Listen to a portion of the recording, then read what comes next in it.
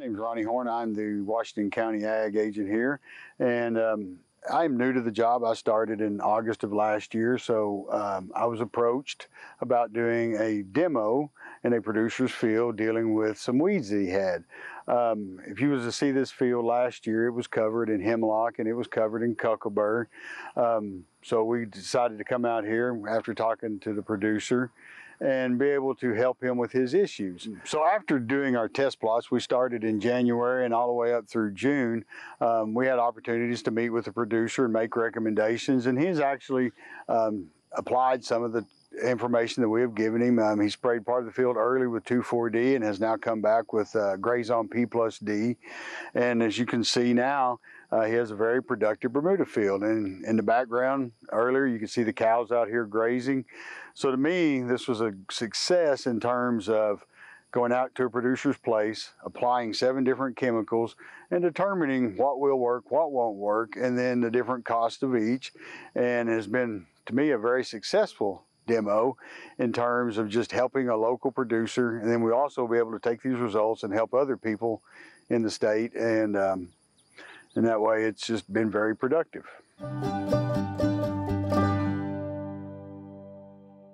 I'm Blair Griffin. I'm the County Extension Agent in Johnson County. Today we're evaluating one of our broadleaf forage herbicide demonstrations here in Washington County. We have this test, we've replicated it at 34 locations throughout the state. We started last fall, a product called Duracor herbicide, received a license last fall, and so we hadn't had much of a chance to look at it, so we wanted to evaluate it on a large range of weeds and locations throughout the state. So we started up here, did a January application with it, came back with an April application, then we tested it in May and June, and what we've seen is we've compared it with all our standard herbicides like 2,4-D, metsulfuron, Grazon P+D, and Grazon Next. We've been very encouraged by what we've seen. It gives you some broad spectrum activity, wide range of timings. It's worked out well in comparison with the other herbicides.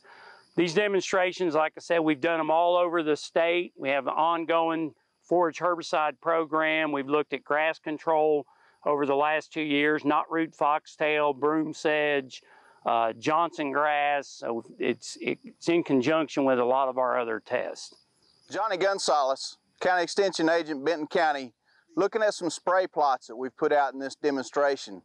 And this demonstration has shown what we've seen in other demonstrations, that with a lot of weeds, when they're a small problem, and when they're a big problem. 2 of the main weeds that we looked at in this demo were hemlock and Cocklebur. I'm standing between 2 plots. We started putting out plots the middle of January, January 15th. The plots that I'm standing in weren't sprayed until May. You can see the remnants of the hemlock that's left in this plot that was sprayed with 2,4-D at 1 quart per acre. When we sprayed the same rate in January, the hemlock was completely erased, preventing that shading that it does. It's also a poisonous plant, although poisonings are rare. The problem that we have in this part of the country is it just takes up so much space and suppresses that spring growth of forage.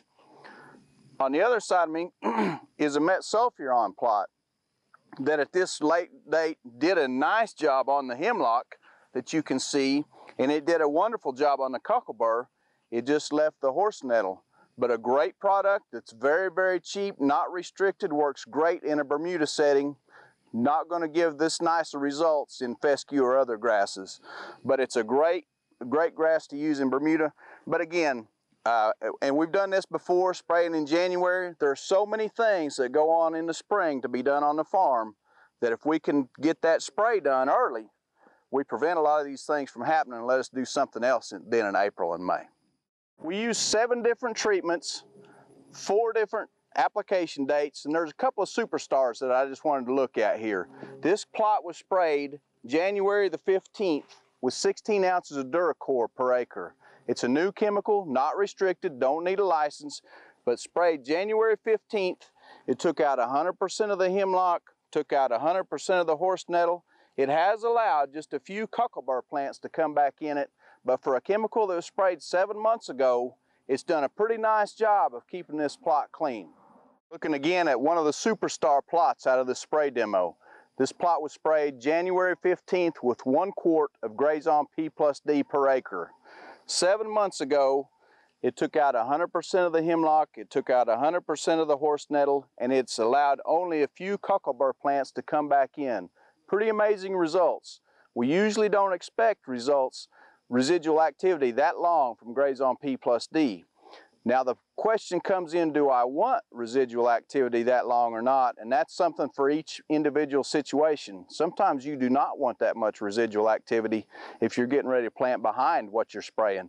But Grazon P+D, 1 quart per acre, sprayed January 15th, did an amazing job out here for our application in this trial. I wanted to highlight it.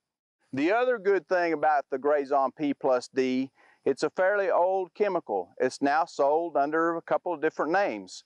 The marketing has moved to some newer products that are on the shelf, and that's where the main marketing push is done.